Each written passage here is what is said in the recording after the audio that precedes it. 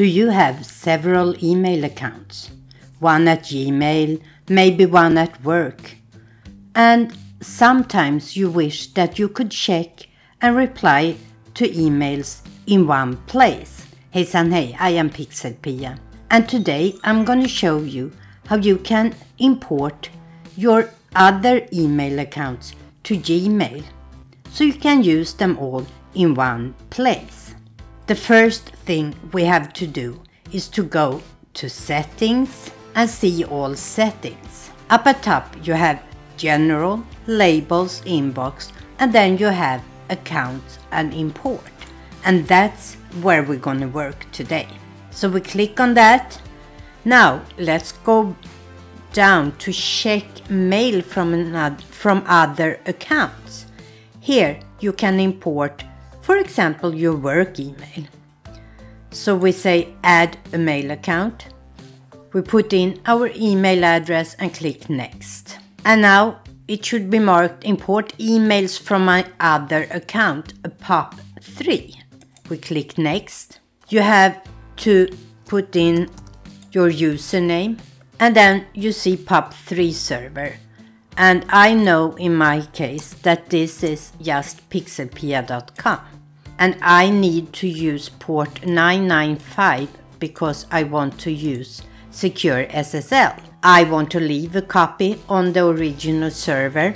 I want to label the incoming mail PixelPia at pixelpia.com, and I want to archive it, which means it doesn't end up in the inbox. It goes right under that label. And I hit add account. This can take a little while before it is imported. If we now go back to the inbox and we look at the main menu to the left, here I have the accounts that I imported.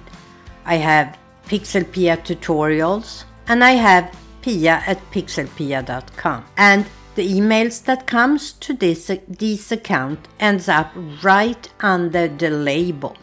So that's how you import a POP3 account. If you don't have the information, you should have the information about your account name and your password.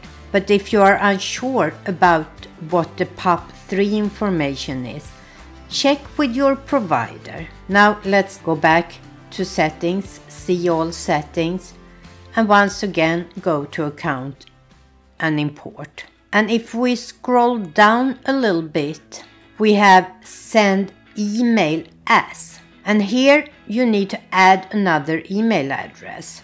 Let's add Pia at pixelpia.com.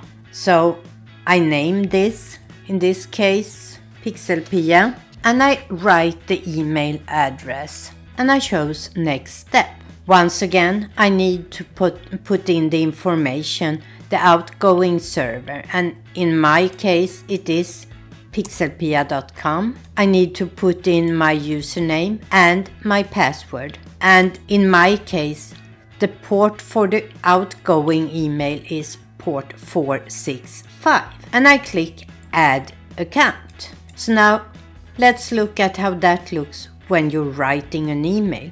If you look at the top here after opening Compose, I have from PixelPia tutorials, but if I click that little down arrow, I can also choose to send this from Pia at pixelpia.com. Hopefully this will help you organize your email. If you still have any questions, please leave them in the comments down below. And remember, never stop learning.